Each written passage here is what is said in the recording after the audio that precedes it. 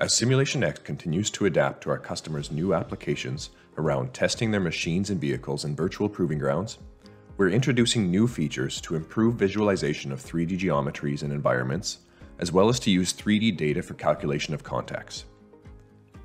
One of the new features is the import of OBJ sceneries for visualization of the scene or for a better visualization of a vehicle or other object. This feature is available to all SimulationX users as part of the SimulationX Professional Edition. OBJ files are imported via the 3D Scene Explorer. The 3D Scene Explorer can be accessed through the Tools ribbon that appears when the 3D view is activated. To provide a realistic background to your MBS models, a scene can be imported by attaching the geometry to the model. Right-click on the model in the 3D Scene Explorer and choose Import Geometry. It may take a minute or two to import very large files. To provide a more realistic visualization for an MBS body, right-click on the body in the 3D Scene Explorer and choose Import Geometry. OBJ files imported in this way are just for visualization and do not affect the physics of the model.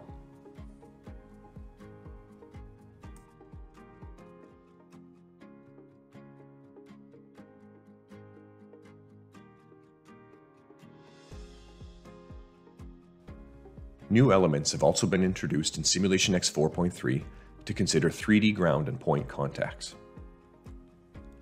The new triangulated ground and point contact elements enable you to consider an uneven surface that serves as a global ground to the model. To carry out the contact calculation, the user can attach a point-shaped contact object to an exposed point of an MBS body to model the contact physics between it and the ground.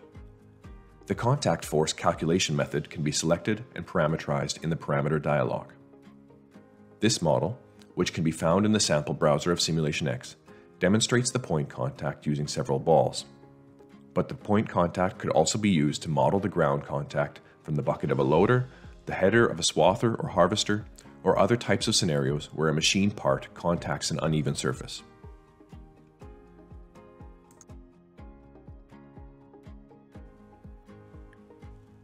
The Driving Maneuvers module has been extended with interfaces to two standard tire models, Simcenter Tire and FTire.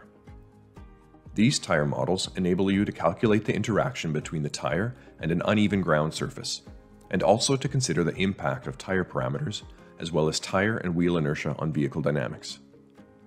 The new SimulationX elements provide interfaces to these two third-party tire models. Valid licenses for the third-party tire models are required and can be obtained directly from the corresponding third party.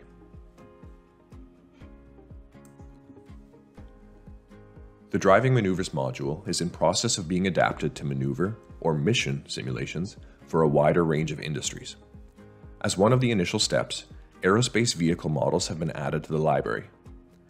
These models and corresponding elements enable you to set up models with 6 degrees of freedom that consider the effect of pressure forces. They can be used to calculate the flight dynamics of heavier-than-air vehicles, like planes or vertical takeoff and landing aircraft, thus making it possible to use SimulationX as an integration platform for applications like validation of system performance and safety, or optimization of system operation.